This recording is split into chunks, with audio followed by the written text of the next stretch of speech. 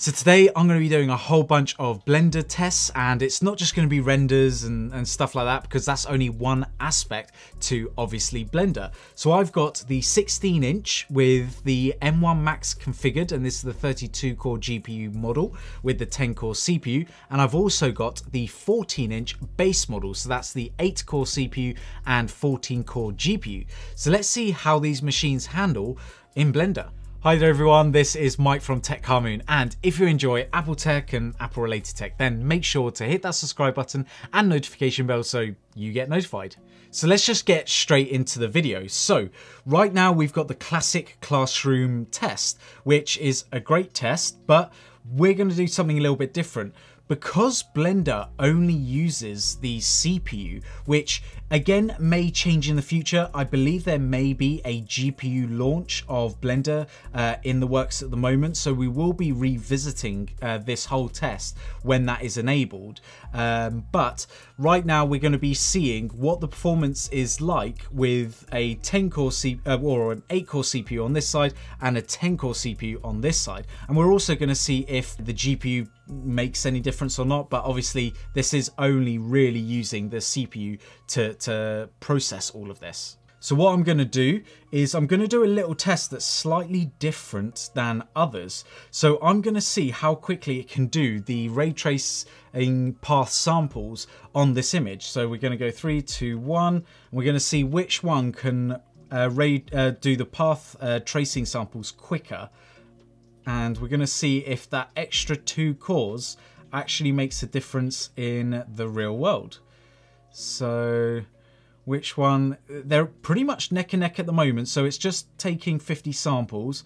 It looks like the 16-inch is slightly ahead, but to be honest, let's have a look. That's hit 50 and that's hit 50. So honestly, it's about a second difference, which, okay, yeah, that's not really going to matter. Now, when it came to rendering out these images, the M1 Pro took 10 minutes and 59 seconds, and the M1 Max took 8 minutes and 26 seconds. So it's about a 20% difference, which, yeah, I mean, can make a big difference when it comes to larger files.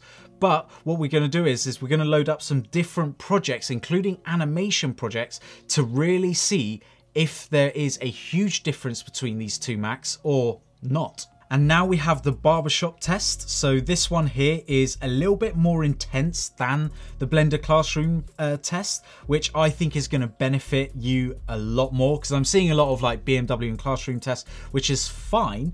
But let's be honest, there's more sort of intense projects than the BMW and Classroom test. So here's the Barbershop one, and we're going to see how quickly it takes to render out the two. So on the M1 Pro, it took 16 minutes and 38 seconds, and on the M1 Max, that took 12 minutes and 50 seconds. So we're now seeing the gap widen ever so slightly as we start to be a little bit more intense with the programs that we're using.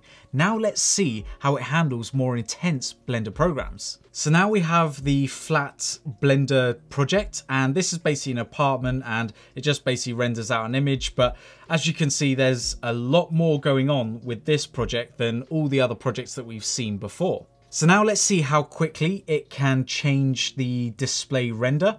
So we've clicked on that. It's obviously going into wire, and there you go. So we've got path tracing samples of 300. So there's a lot more samples now it's got to go through for the image to be displayed at obviously its full render here.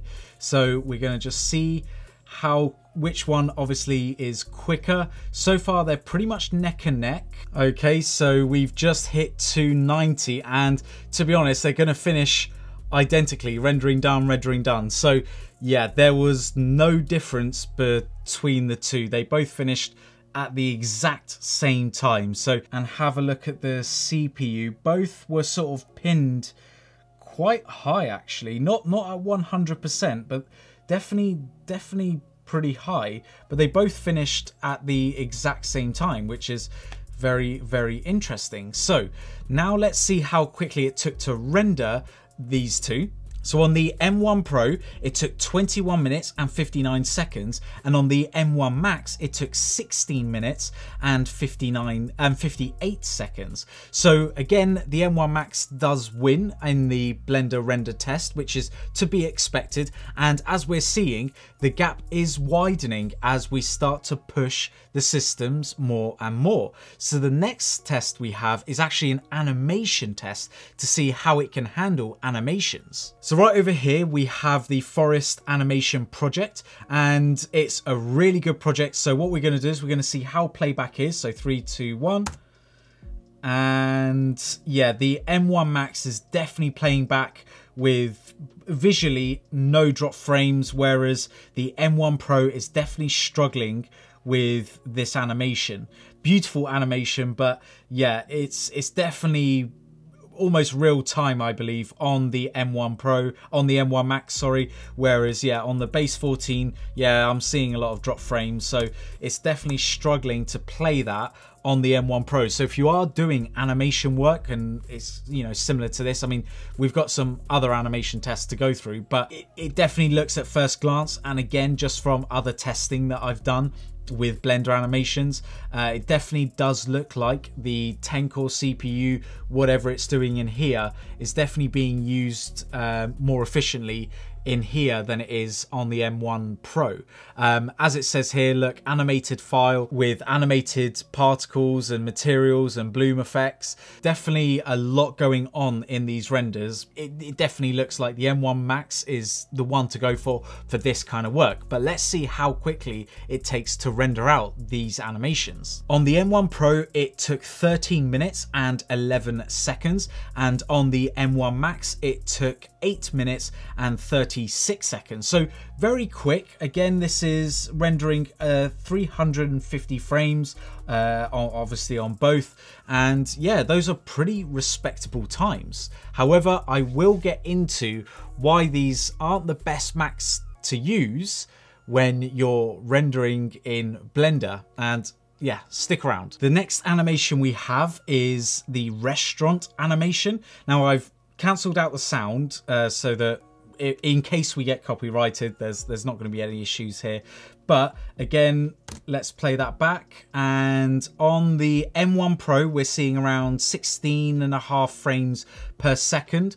And on the M1 Max, we're seeing 19, 18, sort of, yeah, hovering around that 19. So we're seeing around 3 extra frames on the M1 Max over the base M1 Pro. I particularly don't think that's that impressive, considering we're spending 50% more and we've got not that big of a difference. But again, like I said, it's not being optimized for the GPUs, so realistically, yeah, it's not really the Mac's fault. It's obviously the software. Let's check out the RAM quickly. We're not even we're not even touching the 16 gigabytes of RAM, and that, obviously this isn't the most complex render, but the fact that it's not playing back at full native speeds it's definitely pushing both systems. There's still definitely a bottleneck on the CPU. Now, to render out 280 frames of this on the M1 Pro, it took 52 minutes and 37 seconds, and on the M1 Max, it took 38 minutes and 55 seconds. A considerable difference now when we're looking at the render times for each of these. I will say that it was rendered with the FFmpeg video format, QuickTime container, and then we have the H.264 format with the output quality being high quality and the encoding speed being good. So both are set identically, and those are the render times that we got for this animation. Okay, and the last test we have is the classic Eevee Splash Fox test. So this is a really popular test, and we're gonna see how the playback is.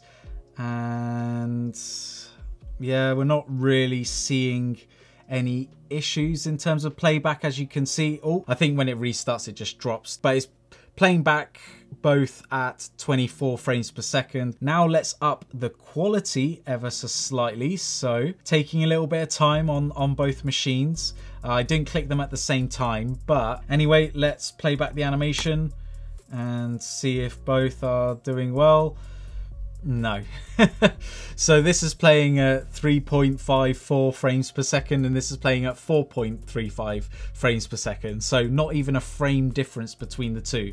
So yeah, both can't play it. That's very clear. Now in terms of the animation render test, on the 14-inch, I actually had troubles trying to render this out, but with the estimations and stuff like this, I believe that this would have taken around 40 minutes, maybe 35 minutes on the M1 Pro, whereas on the M1 Max, it completed the test in 21 minutes. Take that as you wish. I mean, unfortunately, I tried everything to get this to work on the M1 Pro, and to be honest, I think it's something maybe wrong with the file, how I maybe downloaded it. I'm not quite sure. For whatever reason, I just couldn't figure out why I couldn't get the M1 Pro to render out the animation.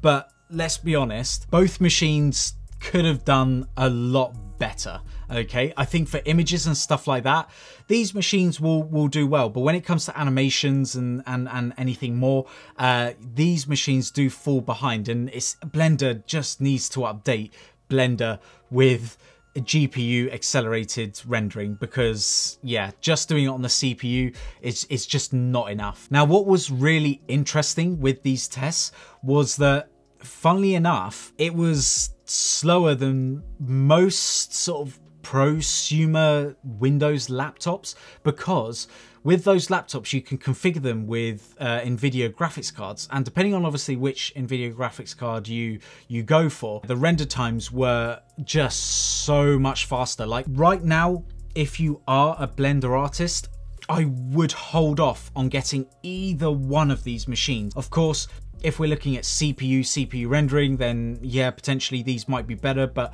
realistically, you're gonna hand off a lot of that processing power to the GPU if you can, right? And right now, you just can't do it on the M1 Pros or the M1 Maxes, which is a real shame.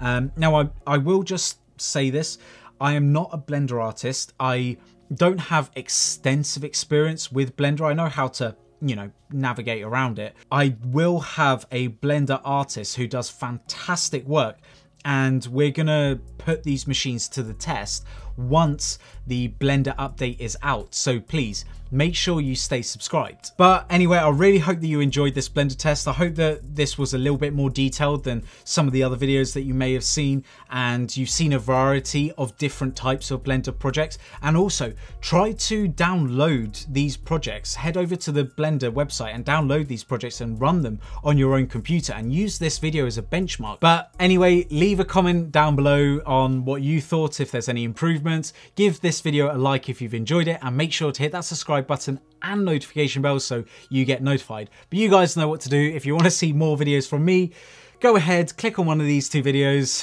I know you're gonna absolutely love it, so go ahead, just click on it. Yeah, I'll be happy for you to leave this video for one of those. Anyway, look after yourselves, and I'll see you in the next video. Bye.